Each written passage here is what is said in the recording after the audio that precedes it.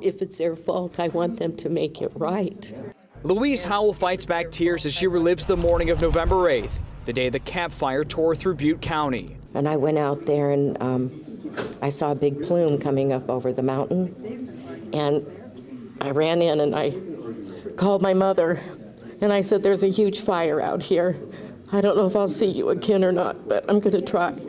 Louise drove to a crossing at Lake Concow, where a firefighter told her and others to jump into the water, their only chance at survival. And I don't know how long we were in there, a while.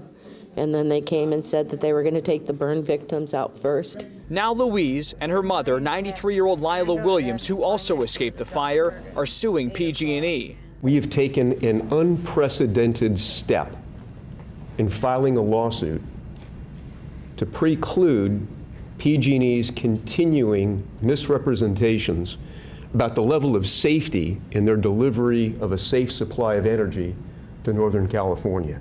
Attorney Frank Petrie says their suit seeks to stop PG&E from spending any more money on ads related to safety. They have routinely and repeatedly misled them into believing that PG&E has risk management systems and warning systems and collaborative, cooperative systems in place to prevent against the risk of wildfires. In response, PG&E says advertising is paid for by shareholders and has no effect on rates. The company also says, quote, "We are aware of lawsuits regarding the campfire. Right now, our focus is on assessing infrastructure, safely restoring power where possible, and helping our customers recover and rebuild." I don't want PG&E to be able to hurt any more people.